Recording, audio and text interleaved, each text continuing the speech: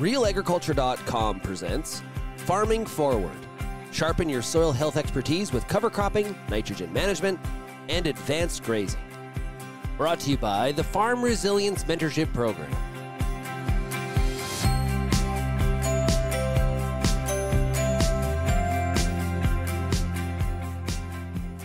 Hi, I'm Steve Kenyon. I'm from Greener Pastures Ranching.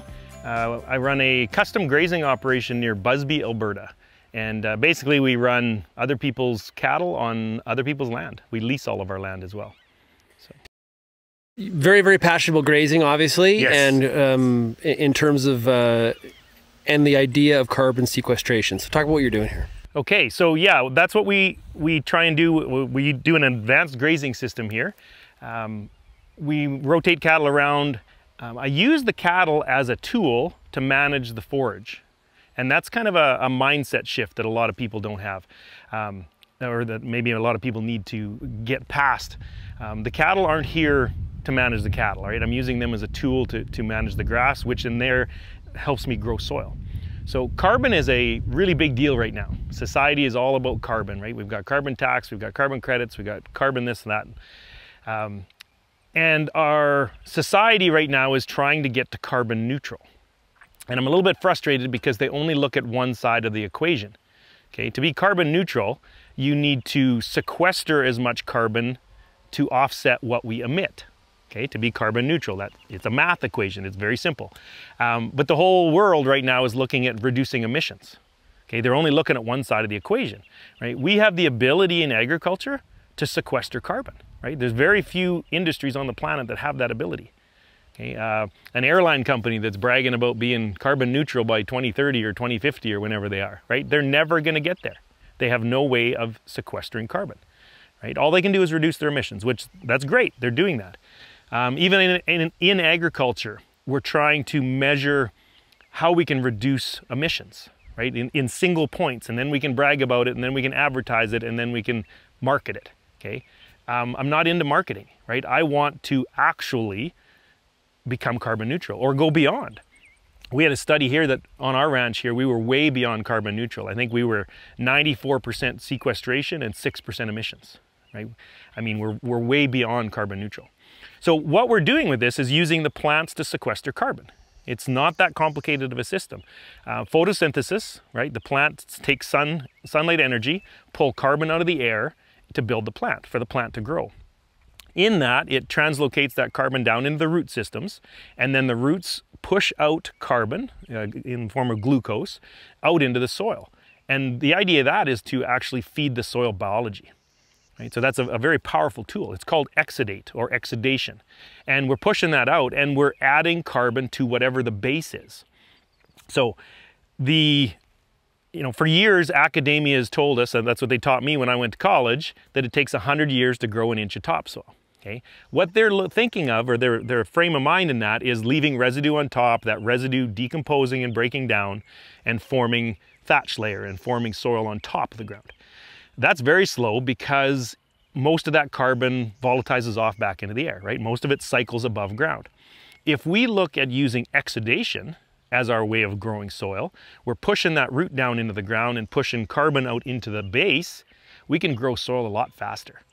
Okay, as an example here, a few years ago, the University of Alberta came out and did a study on our place.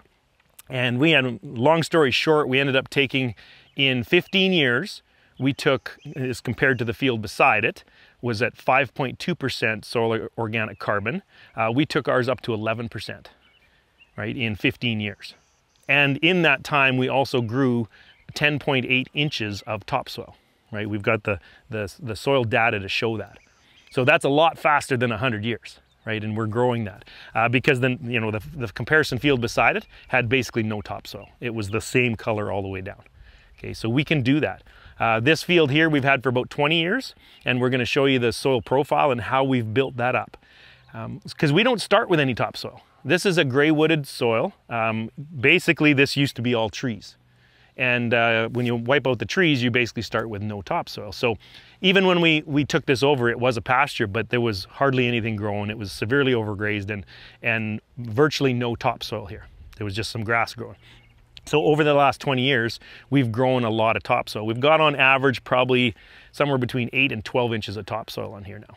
And it's not that we're growing above ground. What we're doing is converting the base. So we've got a very clay base. So we've been adding carbon into that clay for 20 years. And now we've got, 8 to 12 inches of black topsoil. And down the road, about 10, 15 miles is where the black soil zone starts. That's where all the grain land is, right? And I've got videos and pictures of land down there that's all brown and gray now because they've depleted all that carbon out of the topsoil. So Steve, what are you doing that is kind of flipping what academia has been saying? You're flipping it on its head, kind of. What does that actually look like in practicality? Yeah, we are focusing on photosynthesis. Really. There's a term called albedo. It is the difference between the amount of light that comes down versus what's reflected. Okay, so if the sunlight comes down and hits green growing plant material like you see here, it's being absorbed and we're going to get more carbon, right? We're gonna sequester carbon. If it hits bare soil or overgrazed or dirt, right, a cultivated field, it gets reflected back and we never get the carbon that way. So with our advanced grazing system, we focus on 5 grazing principles. We've got graze period, rest period, animal impact, stock density, and soil armor. Okay, we focus on those principles, especially the graze period, rest period. We can keep these plants in a vegetative state for most of the summer, right? Right from, as soon as it's warm enough in the spring, we're collecting sunlight. Throughout the season, we don't ever let them get mature, right? There's still nice green plants out here that are absorbing, taking in carbon, absorbing sunlight. And then even late in the fall, we've still got vegetative plants, right? So a typical lifespan, if we just let this grow, we'd have some very small plants in the spring, collect a little bit of sunlight, we'd get this vegetative plant, and then it would go to seed. Once it goes to seed, we're no longer collecting very much sunlight because that plant is mature and now it's gonna drop the seeds off, it's done. So we wanna keep knocking that plant down. Picture a hayfield, right? It grows in the spring, you knock it down, you get a nice second growth. That's what we're trying to do with our pastures. We manage those concepts. Now, if you're in a different area, you might manage them a little differently, right? If you're in a really dry area, you might only be able to graze them once. If you're in a medium like us, we're in a moderate rainfall area, we might get 2 rotations, 2 grazings. In a really wet environment, you might get 5, okay? At 50,000 feet, the principles cover a wide geography. It's what you do at 10,000 feet that could be different between geographies. Yes, yeah, for sure. I mean, the concepts remain the same, but you adapt the concepts to your environment. No different than growing wheat in Kansas could be a little bit different than some of the practices you engage if you're growing wheat in, say, Manitoba. You bet, you bet. You look at it as what kind of engine do you have, right? Do you have a V8? Well, it does a lot better because it's it's a lot more powerful. If you've got a little, 4-cylinder, right, it's not going to do as much. You got to manage it a little differently. So, the drier area, that water, that's a big part. And I'm in a moderate area, right? We've had two years of severe drought, and then this spring was very, very dry. We just got a bunch of rain, so everybody's like cheering right now. We still have really good grass, even though we've been through 2.5 years of drought, because we manage for that water cycle. Leaving residue on top, that's super important for absorbing moisture and holding on to it.